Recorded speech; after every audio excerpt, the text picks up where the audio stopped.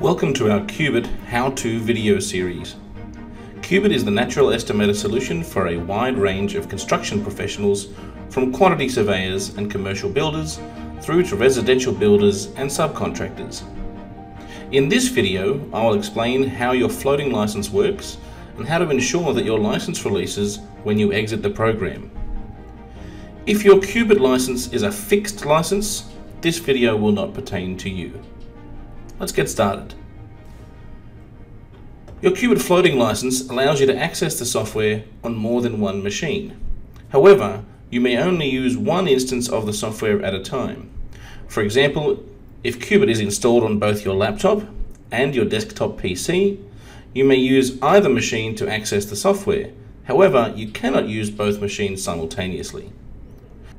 To ensure that your floating license operates correctly, firstly, come up to the left-hand corner where it says Cubit, come down to our Options button, and in your Options window you will notice at the very bottom, under Licensing, we have Release License when exiting.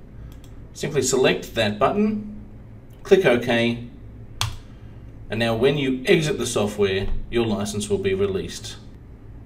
You can now open up Cubit on a different machine. So that's how we release our license in Cubit.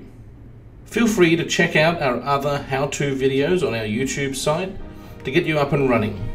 Remember that we are here to help, and you can contact our support team or visit our knowledge base online for more information that will help you with using Cubit.